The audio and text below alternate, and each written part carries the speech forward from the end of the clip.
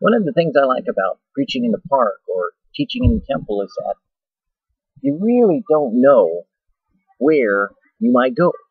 You know, you start off with your own idea about your own agenda, what you want to do, and then you get there and you find out that you might do something else instead. Jesus had an interesting way of putting that. He said, "You see the wind and you hear the sound thereof. You know not where it's coming from, nor do you know where it's going. So too is everyone led by the Spirit of God." Often we see, more often than not, our own ideas and plans and agendas always have us fitting into a certain regimen, a certain rigmarole, a certain box-like quality that's very dogmatic about the way we do things, how we do things, the way we should do things, and the way we want to do things. As a matter of fact, a lot of times God has to interrupt the way we do things so that he could accomplish what he wants done. Most of the time, that's what we call, I like to say, intervention. Now, other people like to call them trials or tribulations, and sometimes they're even screaming and yelling about, the devil did this or the devil did that. And quite frankly, I look at them and I say, hey, maybe God did that. Because quite frankly, most of the time, I see people trying to achieve what they want to do as opposed to what God wants to do. And that's why we have to really trust in the Lord with all our heart, meaning not in our own understanding, but in all our ways acknowledging him and letting him direct our path as being always something to keep in the forefront of our minds. We have to always think about that. We have to consider it, ponder it, and make it real in our life every day, because otherwise we're going to create things about God. We're going to make up things about God. We're going to interpret things about God rather than just let God be God. Imagine that. God being God. Now, the interesting thing I find out about God being God is that God made everything. Now, I don't know about you, but when I look at things, I don't see, somebody's accidental freak of nature, happening and something going, oops, I boo-booed, so you know what? I think I'm going to create this idea about how things came into being, because I think that out of this little slime ball down here, something crawled out and decided that it didn't like being a tadpole anymore. So instead of being a froggy, or instead of croaking, it wanted to walk. So it grew little legs and jumped up on the ground and started, heading for the high country. Now, I don't know about you, but I look at nature and I say, of course there's a God. Of course God is God. So because God is God, and because I take a look around and I kind of go, makes sense to me, I like to operate from that perspective. I like to think about. I like to talk about. I like to take a walkabout with God. There are times where I have to sit down and get away from what people say, because people are always telling me all kinds of things. They want me to follow some rigmarole that they got. They want me to do something they want me to do. As a matter of fact, they're always telling me how I gotta be, or how I should be, or what they want me to be. And you know what? I don't really know if I want to. There are times that quite frankly, I take a good look at what they're doing and I say, I don't think so. I kind of like the idea that, I have a brain, and I have a name, and I have a mind, and I have a thought process, and I got ears, and I got eyes, and if I can see and if I can hear, then maybe I could figure out whether or not God is near or if God is real. Now, I know that's kind of stupid, because after all, if God is God, we can't figure him out, could we? If God is God, we couldn't be able to talk to him, now could we? I mean, he just would be too big. He'd be too real. He'd be too much of something bigger than what we are for us to even have an opportunity, much less a chance to even think that there's a God. Because, after all, he'd be our imagination. Now, I'll admit, if God is only in our imagination, then I imagine God doesn't answer. Then I imagine God isn't real. Then I imagine God doesn't come through. when he says he will, or do what he said he would do. Now, that kind of God I wouldn't want to have, because you see, that would be someone I could figure out. That'd be someone I would know all about, because I can imagine my own kind of God. I can create God in my own image. I can, as a matter of fact, invent that kind of God. Now, that kind of God I like, because then I can manipulate him. Then I can make him fit into my own understanding. As a matter of fact, I could work it, and I could twerk it, and I could twist it, and I could abuse it, and I could use it to manipulate. Isn't that kind of what usually happens when you start talking to somebody about God? Somehow it seems like somebody, somewhere, is trying to get something for something. I don't know. That just sounds like a bunch of hogwash to me. Or maybe, in this case, river wash. It just doesn't wash out for me.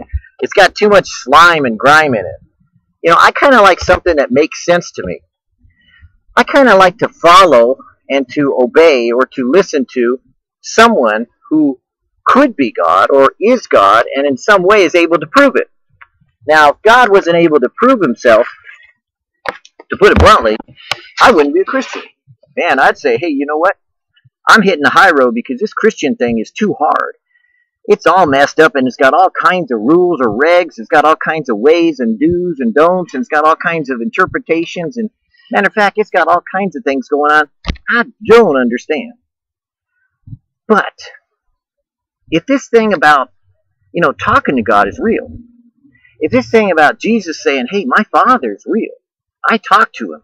If this thing about, like Jesus saying that, hey, your Father in heaven wants to know you, and he wants you to know him, I think that means that I can get to know him, and I don't have to put my faith in something I can't see, touch, or feel. Matter of fact, I can put myself into a place of understanding. I could get to a place of realization. I could come maybe to one of those, kind of gestalt moments where it's like, hey, the light bulb just clicked on. It was God. Wow, that's cool. Now, I don't know about you, but that's kind of what happened to me. You see, when I got born again, boy, it was born again. Now, maybe for you, nothing happened. Then don't do it. You see, if nothing happened and nothing changed, then I dare say maybe you aren't following God and you don't know God at all. But you see, if something happened, if something changed, then you're beginning a journey. Then you're beginning to learn something. Then you're beginning to apply something that maybe, just maybe, you might need to ask God more information. Kind of like, I need to find out a little more about this thing we call Christianity because I'm not getting the full picture here. There's some things that just aren't making sense to me. There's some things that seem to have worked, so I've been doing them. Some of them seem to not work, so I guess I need to quit doing them. But as long as they're working, I guess I should keep trying them. Because you see, Christianity is, in one way, a religious practice. It's something you keep practicing until you get it perfect. You practice and practice and practice, and it's kind of like a religious observance, Religiously, you practice it. Religiously, you do it. You kind of become religious about it, because it is a relationship you have. It's someone you want to get to know. It's someone you're willing to spend the time and take the time to get to know in a more personal and intimate way.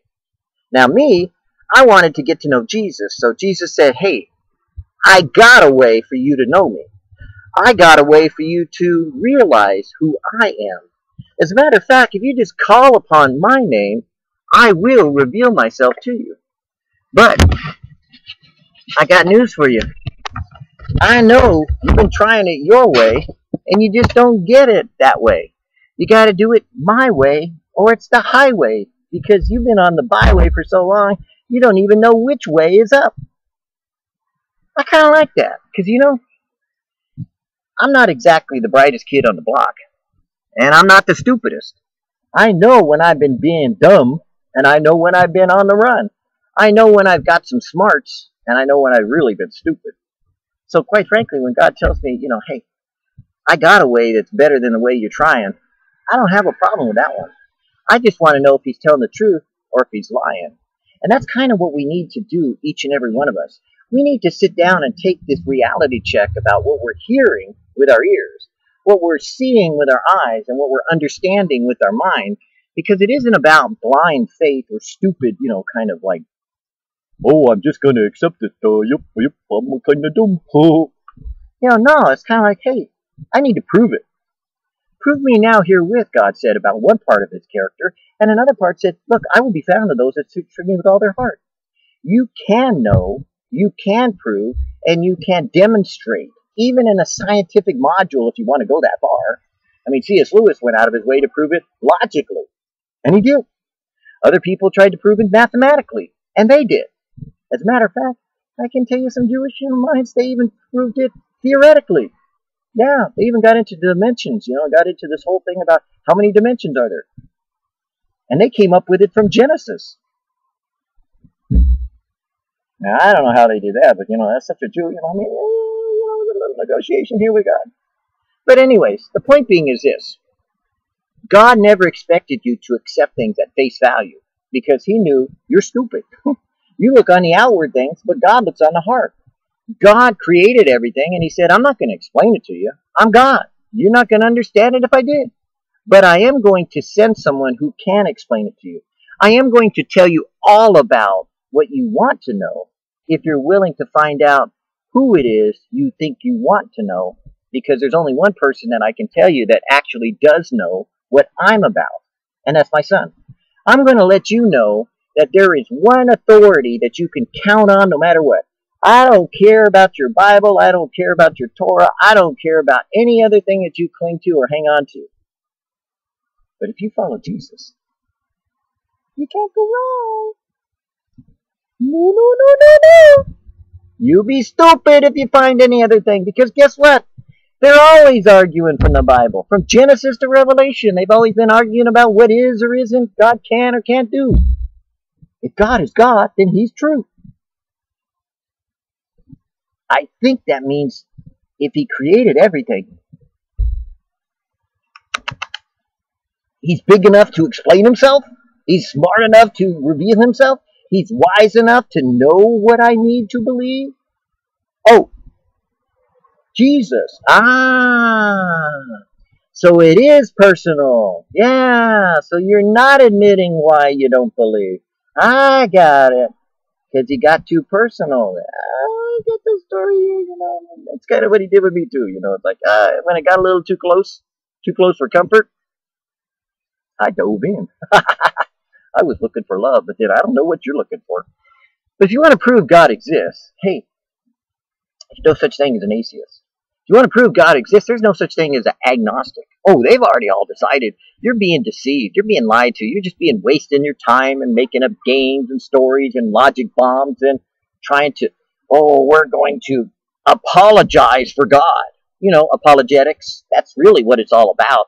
I mean, apologia, if you really want to get into the word, is an apology, and you're trying to create some kind of setting with which you're going to offer proofs and all these other things to prove to yourself that, you can justify and rectify and qualify this whole idea behind your logical presentation of what you think the dissertation has to be about what God is, because after all, God can't defend himself.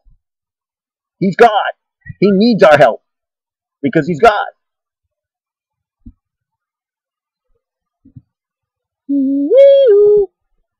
That's not my God. You see, I have this funny thing about God. He talks to me. I talk to him. Funny thing is, he answers me. I answer him. Now, I don't know about you, but that's pretty personal to me and him. Now, you may have to still yet try to prove, whether you know God exists or not, but I got to tell you, it's pretty obvious to me. I mean, I went over there and looked at that slime in that creek, and you may think that's where he came from, but that's not who created me.